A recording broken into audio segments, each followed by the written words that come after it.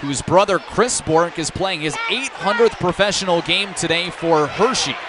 Puck in deep, and we'll have another scrap at the blue line, and Seth Helgeson drops the gloves for the second time today.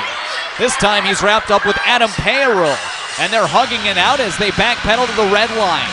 A couple of short jabs from Helgeson. He just lost his helmet, and Payerl comes over the top with some rights. And Payerl gets the best of Helgeson this time and wraps him up. They both fall to the ice after some right jabs from Payerl, and this Providence team is awfully frustrated. The physical element continues to pick up.